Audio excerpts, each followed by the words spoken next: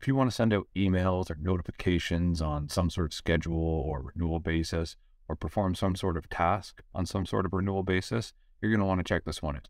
Welcome to our channel where you will learn how to save hours of your time every single week. Welcome back to our channel. If you're new here, my name is Zach Stevenson. I am a business processes and no-code consultant. If you have questions about streamlining your processes, send me a message or book a free consult using the link in the description below. So in your SmartSuite workspace, you're going to create a new solution. We'll create one from scratch, and you can name it whatever you want. First thing I'm going to do is I am going to delete all of the default fields here. So what we're going to be doing, I am going to take one app or one table and call it clients, and we're going to create a second app and call it orders.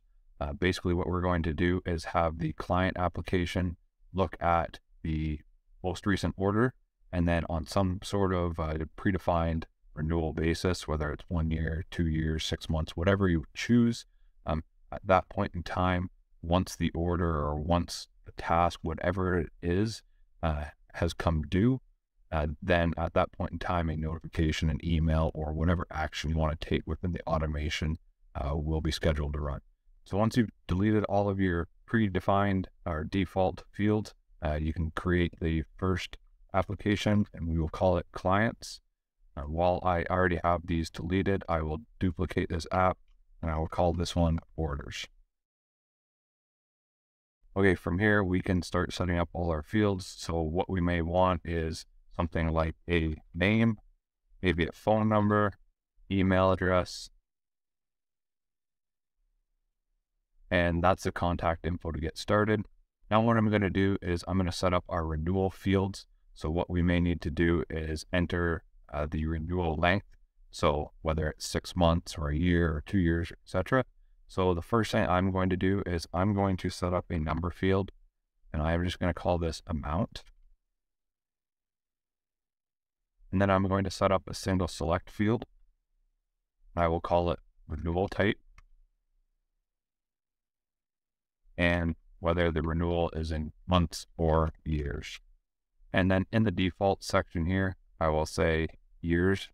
In this case, you can set it up any way you want. But basically what we're looking at is the amount here that you enter. If you say 6, and then you can set this one up for months, or if you put it in for 2 and it's supposed to be 2 years, then you can select the years from the drop down there. So you have a little bit more flexibility. From there, we can set up the next field. This will help us with some of our logic. So what I will call this one is I'll create a formula field, and then I can call it renewal term in months, and we're going to convert it to months if it's in years. So we'll just write an if statement, and we're going to be looking at the renewal type, and you want to put 2 equal signs, and if it's years, then 12, else 1. And one last field to set up at this moment is a linked records field. And we want to link to the orders app, and we will leave allow linking to multiple records on. And we can go over to our orders field now. In the fields to display, there should be the link to clients already set up, so we can turn that on. This is just simple. You can set it up however you want, depending on what your needs are, but I'm just going to call this order notes.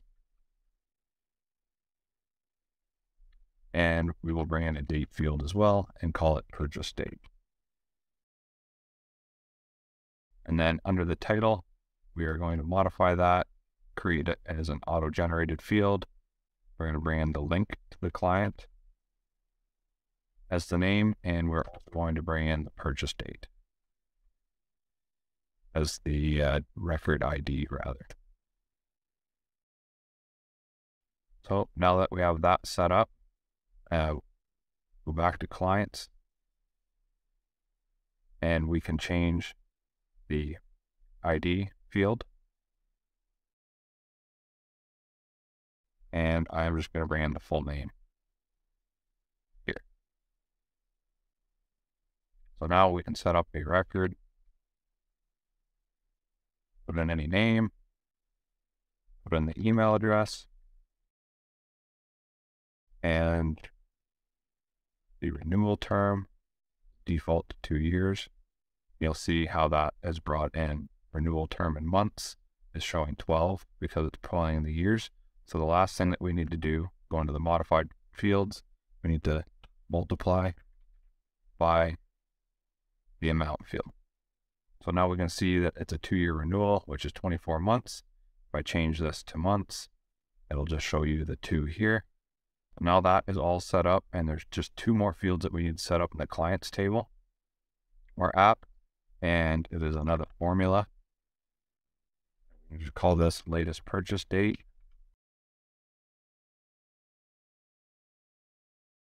And so we're going to use a max function. And we're going to look at the orders, link to orders field. You're going to want to use the dot, type in purchase date, bring that in. So we're looking up the most recent purchase date from linked orders. Is basically what that formula is doing. And the last one is also another formula, and we want to use the next renewal date is what we're going to calculate. We want to use a date add function here, and we're going to add, and this is the syntax here, we're going to add the latest purchase date plus the renewal term in months.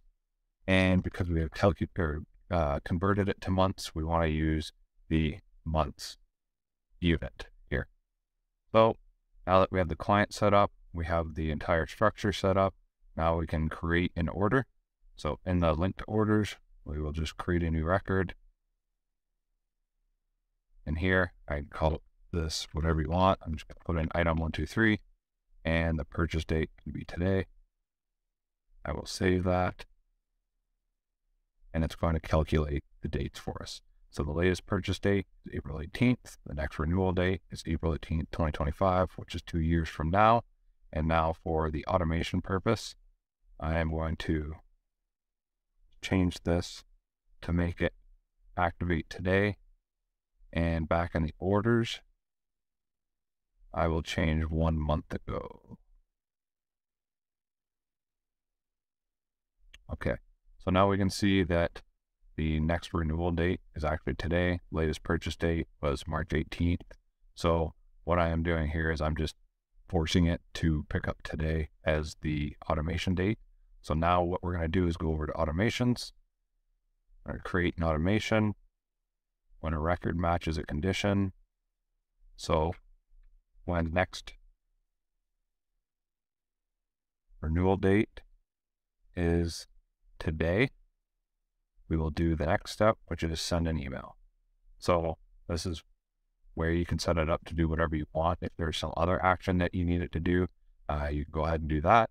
But for this use case, what we're going to do is we're going to send an email to the client. You include your own email address in the BCC so that you can be notified that an email was sent out to your client, and add to the message whatever you want as well. And that's it for basic automation. I'll turn that on, and you will see in a moment here, I may have to force that to activate. So in a moment here, I should receive an email. You see, I just got an email with the subject and bringing in the date. So that's basically a simple way of setting up some sort of renewal or schedule system and bringing in dates to the relevant client.